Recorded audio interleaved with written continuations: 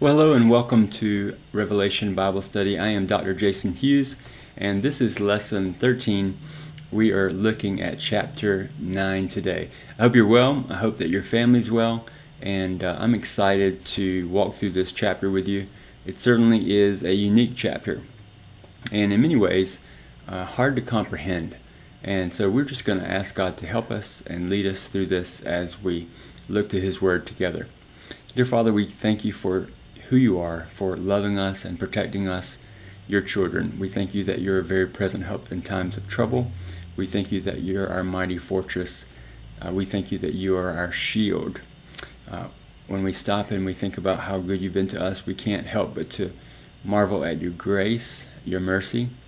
Oh Lord, thank you for dying for sinners like us and for transforming us and transforming our future. Lord, we thank you for the glorious hope that awaits us, and we thank you for your word. We thank you for the Lamb of God who is slain. We thank you for that immense sacrifice. Lord, move among us now as we seek your presence by studying the Bible. Illumine our heart to the truth that you would have us to know by your Holy Spirit. Guide us and shape us and help us to know how we can apply this truth in our lives. Father, bless these folks who are seeking you in your word. I ask this in Jesus' name. Amen. Okay, well, let's dive in. As always, one thing we're going to do is a little bit of review. Last time we saw this chart, which kind of helps us keep track of all the different types of judgments we've seen. So far, we've only dealt with seals and trumpets. In chapter 8, we got all the way to the 5th trumpet. We stopped after completing the 4th trumpet, and remember, there was an ominous warning from an eagle about the final 3 trumpets, and those were called woes.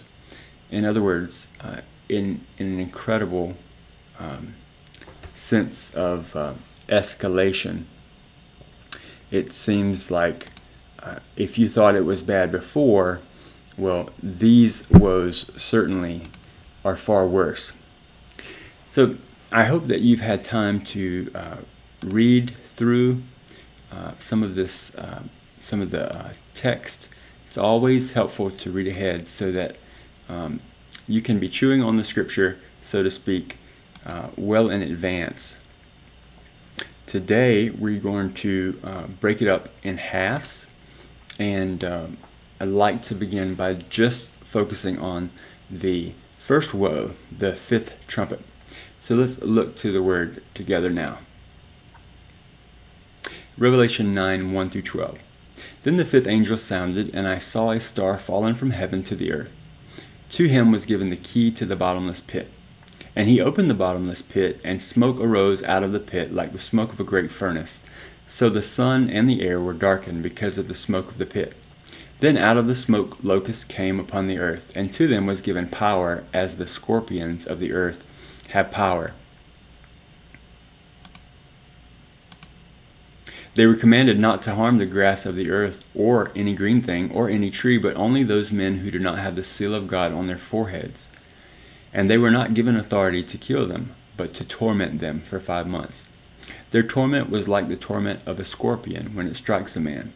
In those days men will seek death and will not find it. They will desire to die, and death will flee from them. The shape of the locusts was like horses prepared for battle. On their heads were crowns of something like gold, and their faces were like the faces of men. They had hair like women's hair, and their teeth were like lions' teeth. And they had breastplates like breastplates of iron. And the sound of their wings was like the sound of chariots with many horses running into battle. They had tails like scorpions, and there were stings in their tails. Their power was to hurt men 5 months. And they had as a king over them the angel of the bottomless pit, whose name in Hebrew is Abaddon, but in Greek he has the name Apollyon. One woe is past. Behold, still 2 more woes are coming after these things. My, what a passage. of Scripture. I want to pause and just review the timeline before we get into the details of the first woe. Remember that we have already progressed through the first 6 years, even to the final year of the tribulation. We discussed the telescopic arrangement of these judgments. And that just means that the seventh seal contains the trumpets and the bowls. The seventh trumpet contains the 7 bowls. If you are confused by that, I can totally understand why you would be, and I would just advise you to go back to chapter 8, which would be lesson 12, and you can get some clarity on this particular theory of the chronology of these judgments. What I want you to see, the main point of reviewing this chart, is not only to situate us within the timeline, but also just to get a sense of the nature of the escalation. Right? The first 6 seals go throughout the first 6 years of the tribulation in this model. And the trumpets start in the final year of the Great Tribulation. I mean, it's almost as the end approaches, things elevate astronomically. And it's pretty hard to understand or imagine or fathom, because things have already been so bad. But as we'll see, as we've just read, it certainly is going to get worse. I wanted you to be mindful of that as we take a look at some of the details of the 5th trumpet. Let's review by taking a look at this outline. We saw that the trumpet was blown. It's important to remember that the trumpet was blown under the sovereign authority of God. We know this in a sense because, of course, it was Christ who broke the seals, and the 7th seal contains the 7 trumpets. Of course, we know from many other passages of Scripture that God is sovereign over all things. And, one of the things that Danny Akin does so well in his commentary is he really stresses that Christians should make sure that they understand that none of this happens without the sovereign permission of God. And, people will maybe have problems with that. They will have to wrestle and settle some things in their heart. But the truth is, you wouldn't want it any other way. If there's any area in this creation that God is not sovereign over, then you can imagine a God that's better. And Christian philosophy says if you can imagine a God that's better, then the one that you're thinking of is not God. Now, I hope that that's not as clear as mud either. I hope that you can understand what I'm trying to communicate. The next thing we see is pretty hard to explain. And I want to stop and just try to dive into this. There's so many things to discuss, but John, in many times in this unveiling, uses figurative and metaphorical language to describe things that are really indescribable, hard to communicate in just words. And oftentimes, because of the nature of those things that are so vividly described in this rich figurative language, some commentators, some scholars, some believers end up taking a position that the entirety of the matter is just symbolic. What I mean is, instead of saying that this is a figurative way to communicate a real event, what they say is this is just symbolism for the greater struggle between good and evil, and these aren't real events. Well, I think that is very much an accurate view of Revelation. And we've talked about that in some sense in the first several lessons. What's important to note is that John does use symbolism, but his symbolism is designed to help us understand what actually will happen, literal events in the future. So in this particular half of chapter 9, we see an unusual star fallen from the sky. And the first thing that sets us off to this peculiar star is that it's referred to as he or him with the masculine pronoun. So immediately we know that this is not an asteroid. This is something different. We'll talk about that in greater detail in a minute. What we see next is that this star, we'll say for now, is given the authority to open the abyss. And so in this outline, we see that we already have a clue that it's opened by an angel with a key. Next, we see that the 5 months of torture take place by an army of locust demons. Oh my. Then we get more description, vivid description, however figurative, of this locust demon army. And finally, the announcement is made that the first woe is past, but there is still 2 more. All right, so let's dive in and think about some of these details. The first woe, as I've already mentioned in the timeline, it escalates the judgment of the tribulation to an unfathomable level. And we haven't even gotten to the bowls. I mean, it's just like I said, things have already gotten so bad in the first 6 years of the tribulation. It's hard to imagine they can get worse, but oh, how worse they can get. It's just an amazing jump in intensity. And so the first way that it becomes so intense is obviously with this first woe. And we talked a little bit about this unusual star. And I've already mentioned that he is referred to in the masculine. But it's also important to note that the language that's using is a perfect participle, he had fallen. And that generally indicates something that's happened in the past but has an ongoing or continuous effect. Well, when you take all these things into consideration, including some other key text, and the actions of this particular star, I think the best interpretation, the viewpoint that I come down on, is that this star is none other than Lucifer, or Satan. Lucifer actually means star of the morning, or son of the dawn. And if you look at some key text in the Old Testament, you'll get a lot more of the background that I believe supports this interpretation.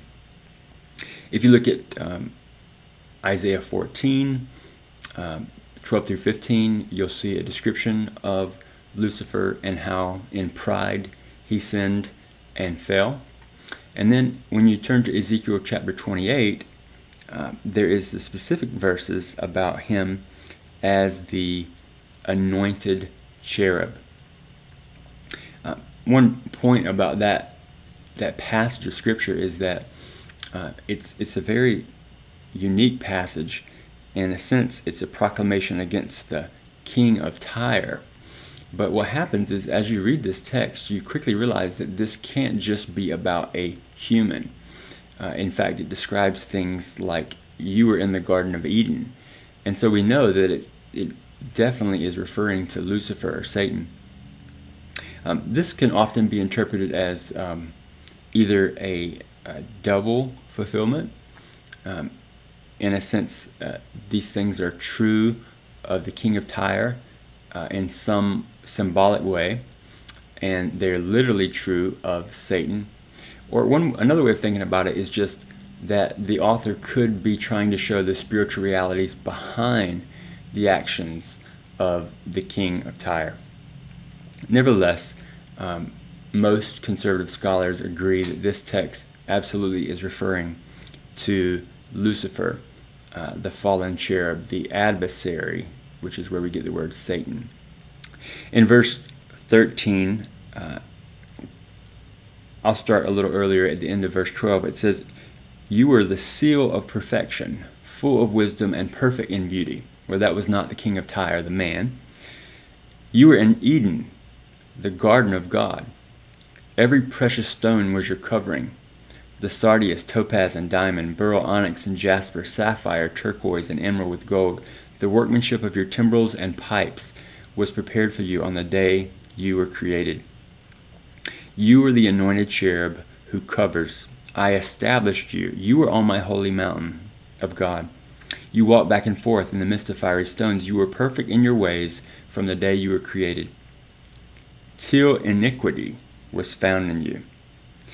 He goes on to say that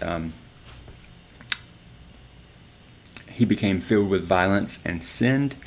And God says, therefore I cast you as a profane thing out of the mountain of God. And I destroyed you, O covering cherub, from the midst of the fiery stones. You can read the full context of this passage, but I do think it supports that this text, in particularly talking about a star fallen, it very well may be referring to the fall of Satan. If you remember, Jesus in Luke chapter 10 also refers to this event when he says, I saw Satan fall like lightning from heaven. Let's see. Yes, he says those words exactly. I saw Satan fall like lightning from heaven. So it's very interesting that Satan is allowed to play a key role in this moment. In many ways, the grace of God has been removed from the earth. And all the ways that God had been restraining the enemy and the forces of darkness, they are now allowed to run loose a little more. Now, they're still constrained. We'll talk about that. We see that, of course, they're limited by time. They only have 5 months. They're limited by power. They can't kill, only torment. Now, it's horrific, and I get it, and we'll talk about that. But you still see that God is controlling. He's allowing. He ultimately is the governor. He says what goes and what does not go. And that's so important, and ultimately a comfort for me to know that even the baddest answers to him. Martin Luther used to say that even Satan is God's Satan. In other words, he wouldn't even be allowed to exist if God hadn't allowed him. And just so that you know, we as people, as creatures, have to trust that God knows exactly what he's doing as he allows this. In this case, he's using evil to judge evil. And that'll be clear as we walk through the end of the text. So he's given this authority. He's given this key to the pit of the abyss. There's a lot about this pit in the Bible. I say a lot. There are some other texts. It seems to be this holding place for fallen angels or demons. And in 1 Peter 2, verse 4, we have a reference to it. Also in Jude, I'll read the one from 2 Peter.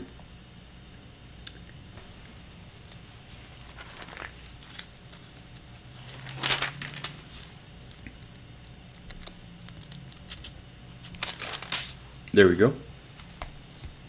For if God did not spare the angels who sinned, but cast them down to hell and delivered them into the chains of darkness to be reserved for judgment.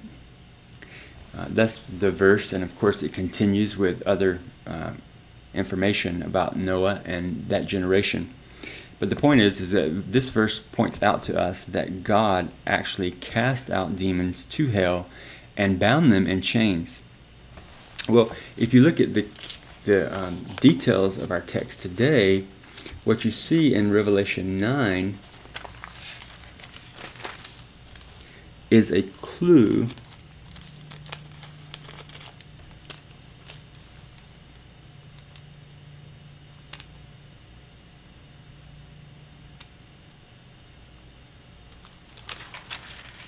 and I'm trying to give you the exact verse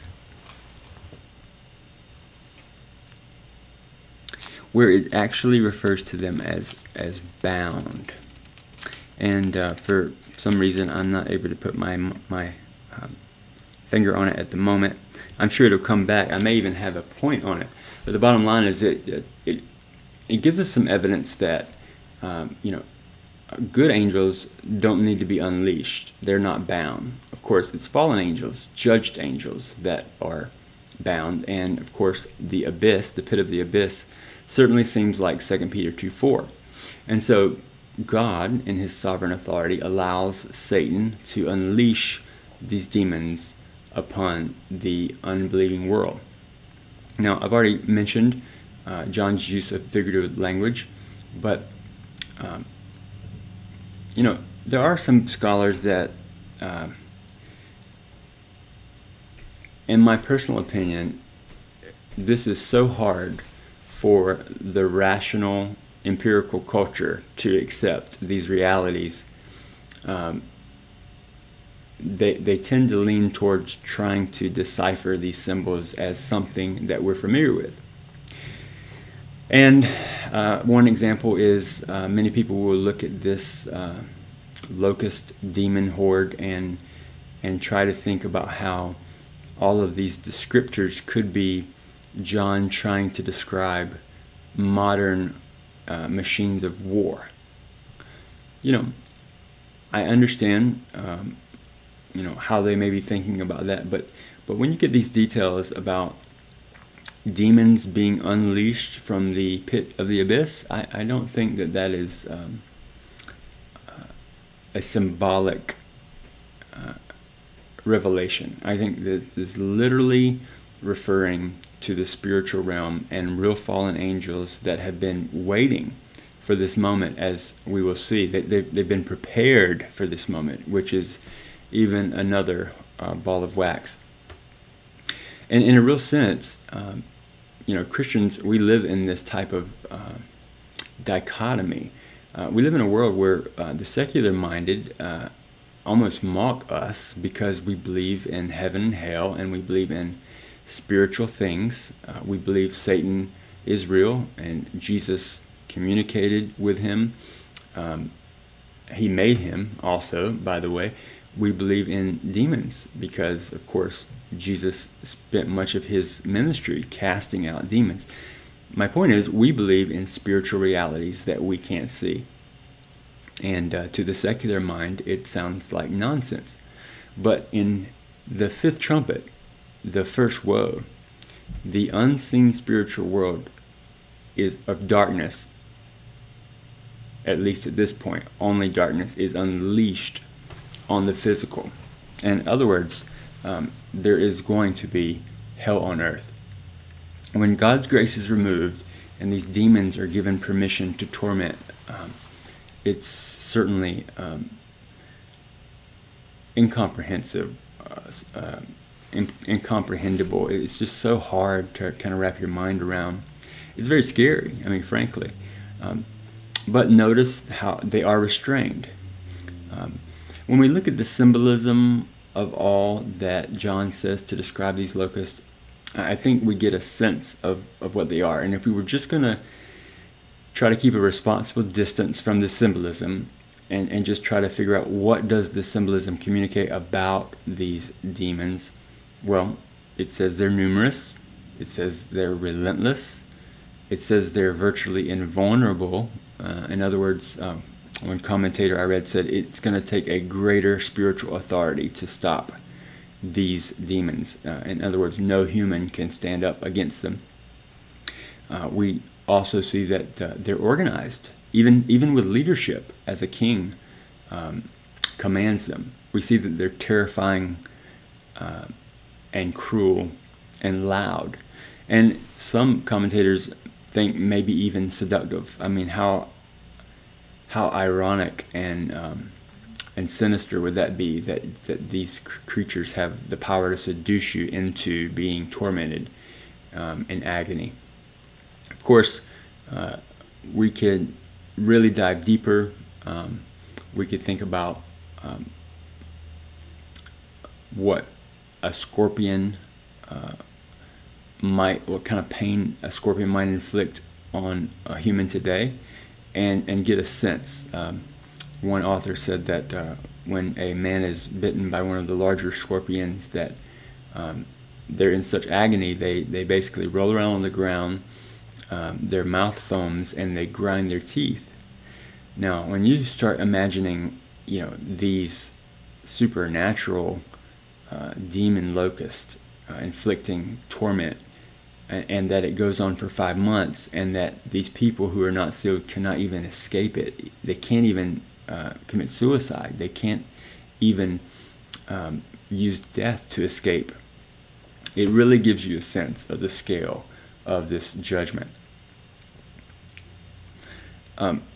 We talked about how there will be God's people among this tribulation period. We believe that the church has been raptured. That's our viewpoint. But we did discuss how God had aligned a messianic Jewish evangelism corps that would be preaching the gospel and helping people trust in Jesus during this horrible time. And so when it says only people who are not sealed will suffer this kind of torment, the implication is that the Christians who are sealed will be protected from this woe. And thank the Lord for that. Okay, well, I know that's a lot, but I want to keep moving because we have one more word to get to. Let's look at the last half of the chapter, verses 13 through 21. Then the sixth angel sounded, and I heard a voice from the four horns of the golden altar which is before God, saying to the sixth angel who had the trumpet, "Release the four angels who are bound at the great river Euphrates." So the four angels who had been prepared for the hour and day and month and year were released to kill a third of mankind. Now the number of the army of the horsemen was 200 million. I heard the number of them. Let me stop right there, and I think that I have probably failed to kind of give you the biggest sense of the state of things. In other words, a picture that encompasses all that's happened. And there's a quote from John MacArthur and that I want to read for you, because as we see the sixth woe executed on the earth and its inhabitants who aren't sealed, we need to just understand how different the world is going to be at that point compared to now. MacArthur says, "So intense will be the torment inflicted on unbelievers that in those days men will seek death and not find it. They will die, and death flees from them." We certainly have seen a little bit about that in the fifth trumpet. However, what I'm trying to show you is the biggest snapshot.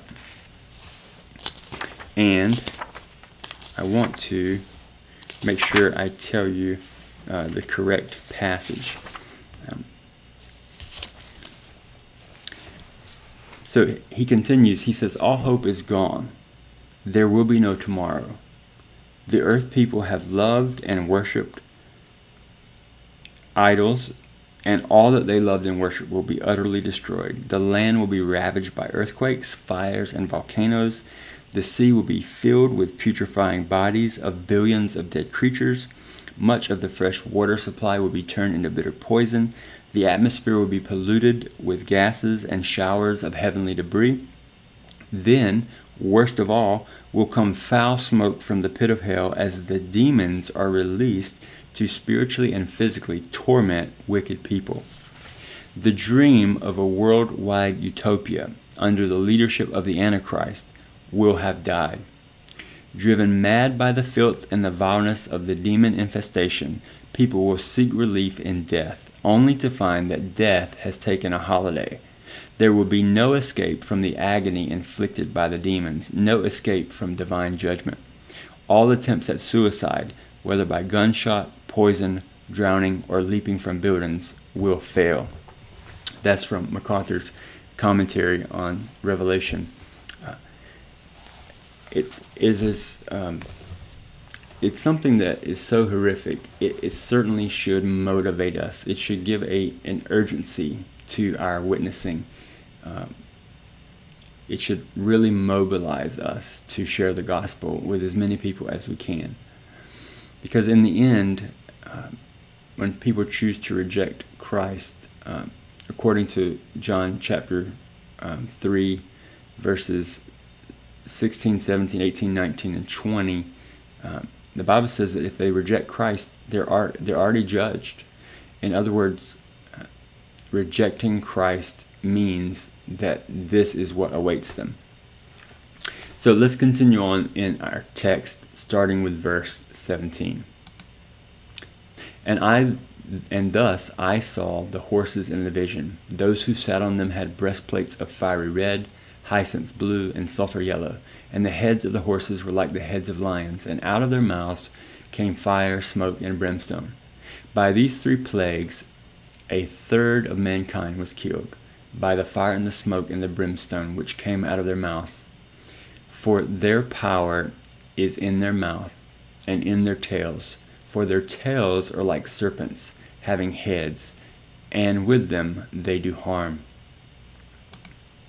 But the rest of mankind who were not killed by these plagues did not repent of the works of their hands, that they should not worship demons and idols of gold, silver, brass, stone, and wood, which can neither see nor hear nor walk. And they did not repent of their murders or their sorceries or their sexual immorality or their thefts. Now, we talked about verses 20 and 21 last week, and how sad it is that even after so much horrific judgment, their hearts are hardened and they refuse to repent. Many, that is. So it shows us that even when given an opportunity to repent, that some will not. So if we're reviewing the last half of chapter 9, we see that the trumpet is blown, the second woe begins. We see a third of humans are killed. We see that the 4 Euphrates angels are released. And then we see a 200 million horse demon army kill a third of humanity. They are really the instrument. And so it almost seems as if the 4 angels from the Euphrates have the authority to unleash this huge demon army. Some have, certainly in recent history, have kind of looked at this 200 million figure and thought about China, because of course, as we'll see as we continue to study Revelation, there is mention of the kings of the East.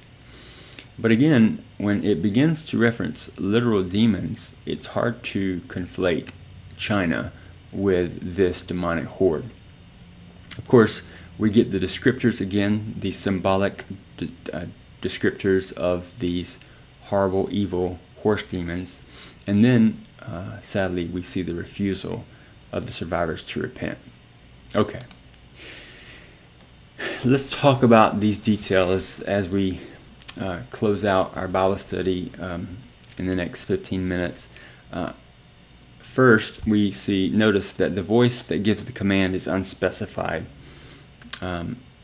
but it is a voice, and it did come from heaven, and it issues the command. It reminds us of God's sovereign authority. Of course, we see John using more figurative language, and really the ferocious imagery describes creatures that are designed to cause death. And the biggest sense, the biggest picture is that God uses evil forces to kill those who are evil. And you or I, are not perfect judges. We don't see the heart of men like God does. But at the end of the day, God is holy and just and righteous, and what he deems wicked is wicked. What he judges is deserving of judgment. He is a just God and a just Savior. He is a just judge as well. Despite the cataclysmic scene, which is really beyond what we can understand, I'm sure you've gotten that point by now, people are still absolutely bent on witchcraft, sorcery, idolatry, sexual immorality, and in a real sense, they can choose to deny God, but what they can't choose is the consequences of their choice. And this unimaginable scene is those consequences of rejecting God. Okay, so this slide looks like it is out of place, a repeat. But what I want to do is kind of conclude our time by wrapping up this second woe, this sixth trumpet, and then talking about some of the implications. There is a time coming on this planet that none of us can truly fathom.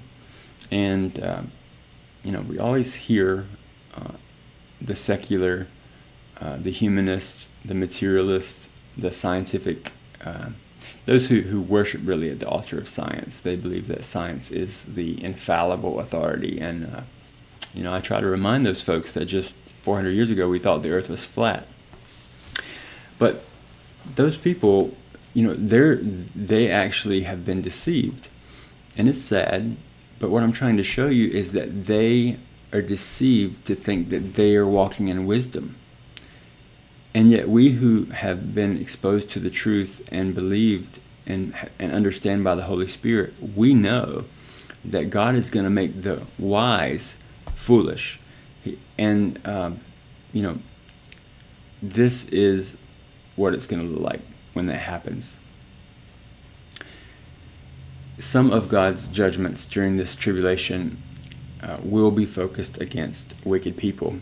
And we have to understand, in the biggest sense of things, even after this, everyone is going to face judgment. And these non-believers will have to face the great white throne judgment. Some of the judgments during the final tribulation will be carried out by demon forces. I think that's what we see. I think that's pretty clear. Now, you may disagree, understand, do some wider reading, and if you're interested, take a look at other viewpoints. I just don't see it. I think that this is literally hell on earth.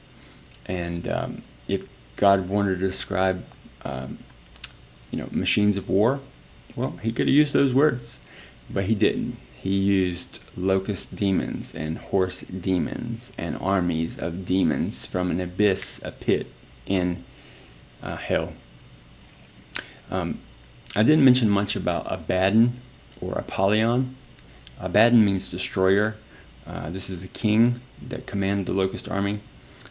Some commentators believe that this is either the Antichrist or Satan himself commanding the armies. It's certainly interesting. And to think that the saints will have an eyewitness view of all that goes on, it's going to be pretty incredible. Another thing we can see is that these evil forces are well organized. Okay, I think we often overlook that in our naivety. I think Screwtape Letters by C.S. Lewis is a wonderful kind of exercise of the spiritual imagination to contemplate how Satan might be going about killing, stealing, and destroying as a roaring lion on the earth. We know that we don't wrestle against flesh, but enemies of spiritual darkness, and they have a plan. Also, we see that evil forces take the lead in destroying other evil forces. And this is not new. For example, if you want to look in the Old Testament and see where God uses an evil empire to judge people who have fallen into wickedness and sin, you can see how God set up Assyria and Babylon to judge his chosen people in the Israelites, in Judah and the tribes of the north. Of course, after he was done using those enemy nations as a tool to judge, he judged them, and certainly it was a harsh and just judgment. Human sin may be summarized as refusing to worship God rightly and refusing to love others. And when you see people in this hell on earth still practicing debauchery and immorality and witchcraft and all these things, you really see that it is an act of rebellion in their heart against the Ten Commandments, against God, against you shall not have any other God before me. And even the language mocks the idols. God spends the whole Bible mocking the idols, saying they can't see, they can't hear, they can't answer you. Why would you put all your hope in something you carved out of wood? You can read the major prophets and see a bunch of that type of language. It really, I think, if anything, it solidifies that the Bible communicates something very clearly. There is a serious problem with the human heart. If you really want to know what lies beneath all of the problems our world faces, it is a sin-sick human heart. And we know that the Bible teaches us that it's only by faith in Christ and his death on a cross and his presence in your life that that heart can be changed and you can find the solution for your sinful heart.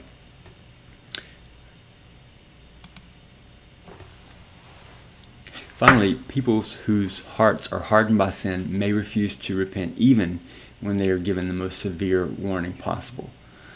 And yeah, I mean, if you're not going to repent and follow God when this is happening, you have just decided that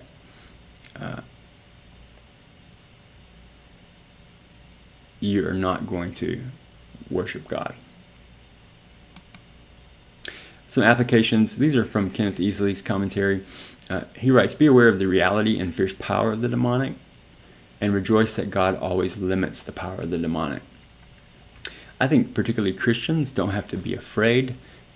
If you think about the doctrine of the indwelling spirit, that the living God takes up residence and lives in your body as a temple, then you don't have to worry at all about the demonic. You're in Christ, and Christ has authority, right?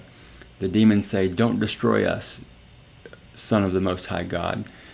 Don't throw us into the pit." You see, there's a reference to the abyss again. In other words, he has authority, and he lives in us, we in him. And so we don't have to be afraid. It certainly should give us some motivation to obey God, should it not? When you think about this, this is how serious sin really is to God. And I would just invite you to meditate on that in your devotion. Think about the events that we've seen thus far in the tribulation, and think about what the severity of those events communicates about just how bad sin is. Finally, rest assured of God's protective power for his chosen people. Because of the blood of Jesus, God protects his children. I have added some of these and kind of used Easley's applications and then tweaked them a bit. But this particular part about the blood of Jesus is mine, and I'm so glad it's mine for real, right? Now, when you study these things and you believe the Word of God because you know it to be true through your experience and through its fulfilled prophecy and through the Holy Spirit confirming it in your heart, and you talk to other people, they're going to say this. They're going to say, I'm having a hard time believing that loving God would do this to his beloved creatures. And that's a legitimate question, and I think that mature Christians need to be ready to handle those type of questions, right? We should always be ready to give a defense for the hope that's within us. And certainly one of Satan's most common tools is to attack the character of God. And so finally, I just want to share with you maybe some responses that you can go to when a conversation turns to this. One of the things I want you to do is become so comfortable with discussing these things that you can take that opportunity and turn it into a gospel-centered conversation. And maybe, just maybe, the Holy Spirit will move and the person will believe, and another child of God will enter the kingdom. So here's some pointers of how to respond. First, God's judgments are designed to bring repentance and justice. We don't know just how many people will come to believe and trust God during the tribulation. But remember, as we looked in chapter 7 and 8, we saw a countless multitude that had been saved by the blood of the Lamb. And those people had to be saved out of the tribulation. They were added to the church, but they were not a part of the church as it is today. The church had been raptured, but these were people who believed in Christ during the tribulation. In other words, that judgment drove them to repent and to be saved. If anything, look at the Bible and see just how many second chances God gives people, how patient and merciful and gracious He is. I don't think there's going to be anybody that's in hell and is going to say that God, it will not be true if they say God did not give them a fair chance. God is fair.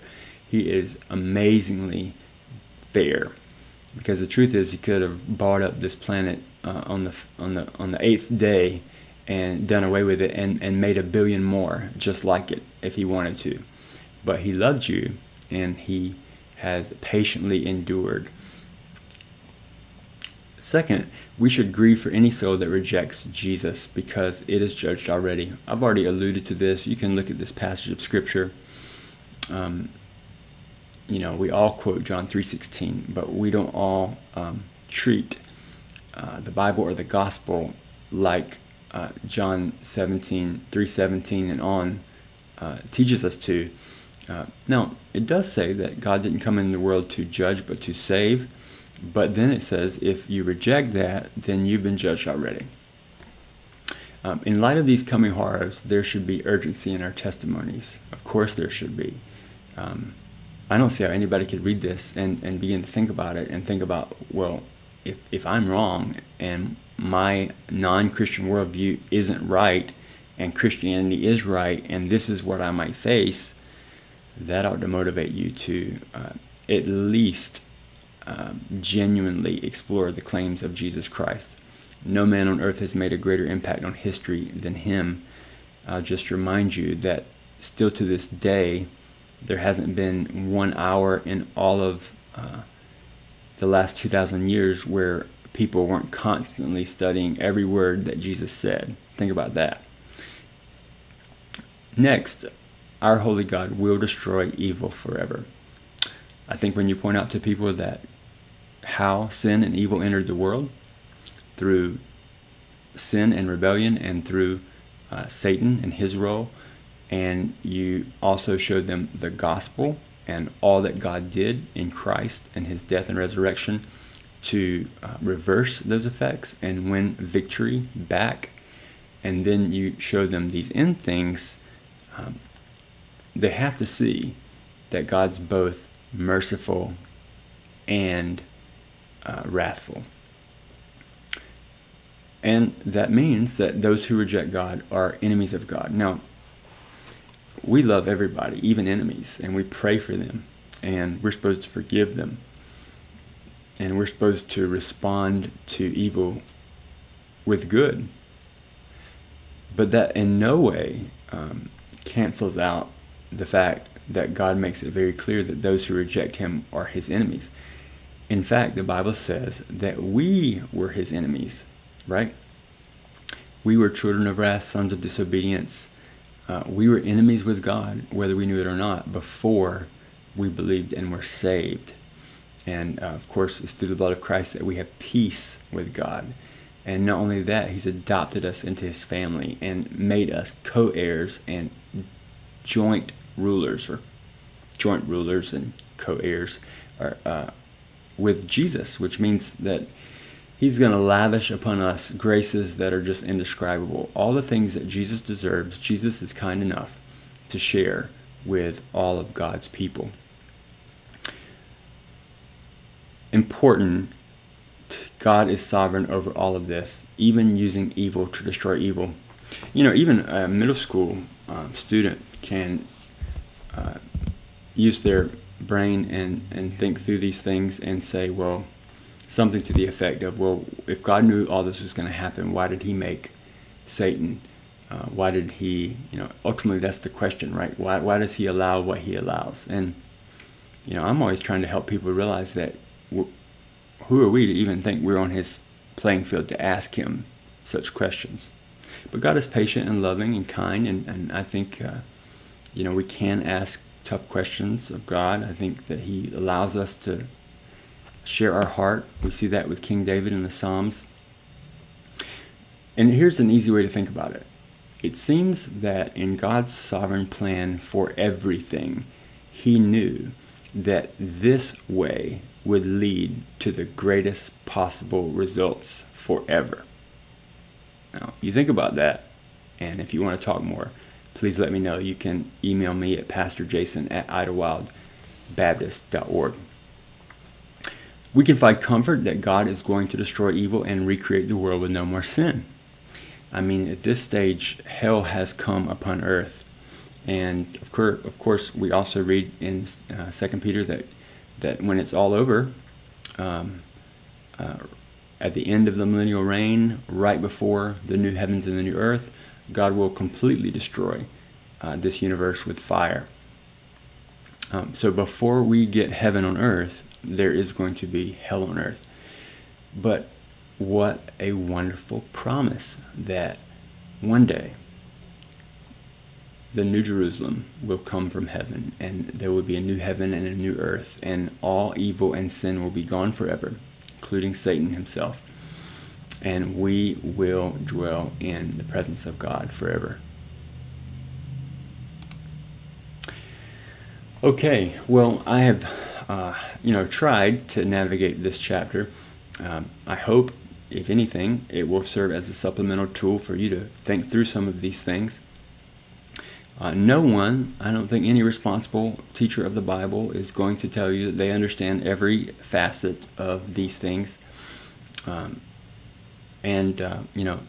more education I've gotten in theology through the years, I've realized that the more you study, the more you realize you don't know, and there are people who have, they're scholars, and they've devoted their whole life to just studying like one book of the Bible, or perhaps all the books that John authored. And so my point in saying that is even those men don't completely understand everything.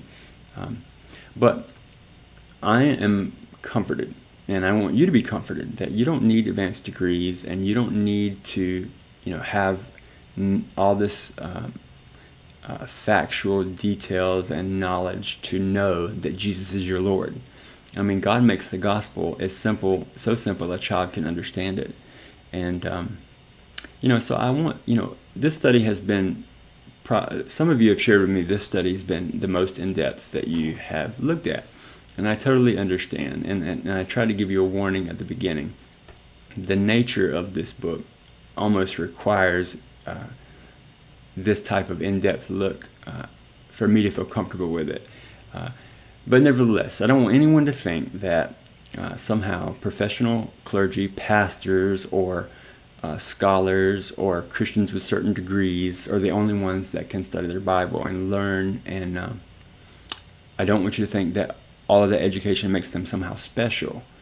Now, hey, if they love the Lord and they're authentic, praise them for God's grace working in their life and the fruit of their life. You'll know them by their fruit. But don't underestimate what you can do. You don't need to go out and enroll in seminary unless the Lord's calling you to do that. But let me tell you something. I know for a fact that there are sweet little ladies who have been in their Bible more than I ever have, because they've been following Christ for 6 decades, and I bet you they know the Bible far better than I do. And I hope to encourage you that you can be an awesome student of the Bible as well. Well, if you have any questions about these things, even with this kind of detail, we are certainly not dealing with every aspect. If this really whets your appetite, there are dozens of commentaries on the book of Revelation. And if you would like some recommendations on some scholars and men of God that I trust, pastors, professors, just shoot me an email. I'd be happy to share with you what I think are some of the top commentaries. Of course, I'm using them, of course, in this study. If I could rate them, I think Robert Mounce, I think his commentary is one of the best.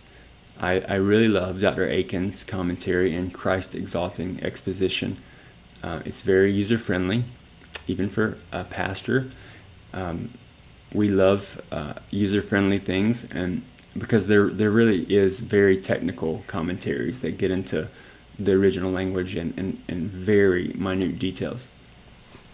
Nevertheless, I digress. Just shoot me an email. I'd be happy to talk with you about some more resources for you to study. Well, God bless you today. Thank you so much for your commitment to this ministry. I hope that you're involved in Idlewild Baptist Church, but if you're finding this ministry in another part of the state or the world, let me just encourage you to find a Bible-believing, Christ-exalting church and begin to discover how God wants you to serve Him. There's nothing more fulfilling in all of life than to use your spiritual gifts for the King of Kings. Well, let me pray for you and we'll be dismissed. Father God, we thank you. We come to you in awe. Lord, having a holy or a reverent fear for you, a trembling is a very healthy thing. And Lord, when we read about these realities that are coming upon this earth, it definitely humbles us, Lord. We are so concerned for the lost, yet we trust your perfect judgment, your justice. We are so thankful for your mercy and your grace for those of us who have trusted Christ as our Savior and are covered with His righteousness and will not have to deal with this type of wrath. Oh Lord, thank you so much.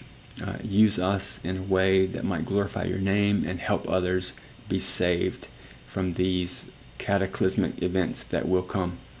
Lord, you teach us throughout the Bible by word, in detailed scripture, and by examples that you are God and you are holy and you do not lie. We see that you promised you would send a Messiah, and exactly as you promised, in the exact way you promised, Jesus, our Messiah, was born of a virgin and died for our sins. That should teach us right there that you always come through with your promises. And so it's true with these end things. People may laugh, they may dismiss your word in their secular ideas.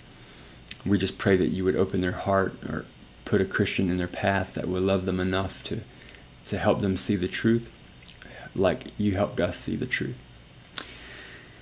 Father, we thank you that one day evil will be gone, and because of your great mercy and grace, we will dwell with you forever with no more pain, no more sin, and we look forward to that day, God.